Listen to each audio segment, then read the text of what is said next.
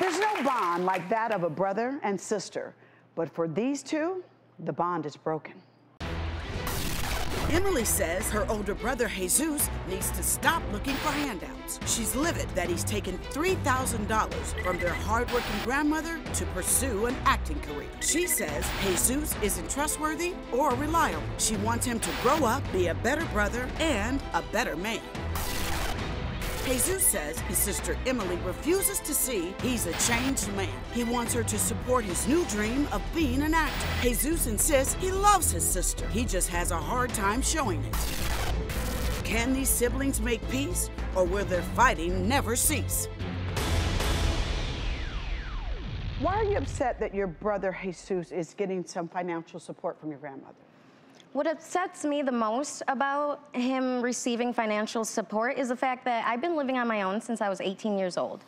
I was in foster care from 16 up to the day I turned 18, and I had to leave the system and live on my own. And from 18 on, I've been supporting myself. I've been working a full-time job, if not 2 jobs. I pay my own rent. I buy my own groceries.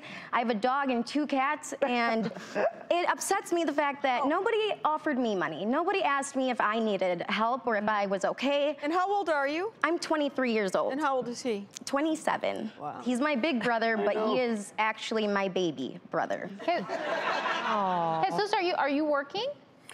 Yeah, I mean, I'm trying to do the whole acting thing now, but okay. You're trying to do what? The whole acting thing. Before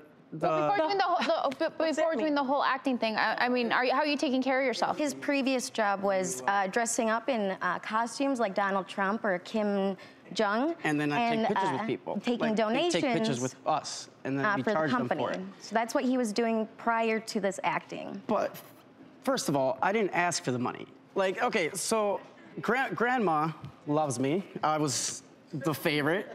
That's no lie. It's not a lie. It's not. You can't hide it. But yeah, I mean, when I was younger, I was like 19. She bailed me out quite a bit, man. Like she did, and it's been like. So has grandmother been bailing you out from 19 to now 27? Not a chance. It's been years since I've taken money from my grandmother. But that doesn't excuse the fact that he has been bailed out. So how does she have this money to give you? She's in her 70s? Well, see, I came and visited her, and she said, I want to give you something. And I was like, what? She's like, just think of it as a present from your mother. She's like, I want to give you, $3,000. I'm like, and I said no. I didn't take it. Well, was that after you like whined to her about needing money for an acting gig or what?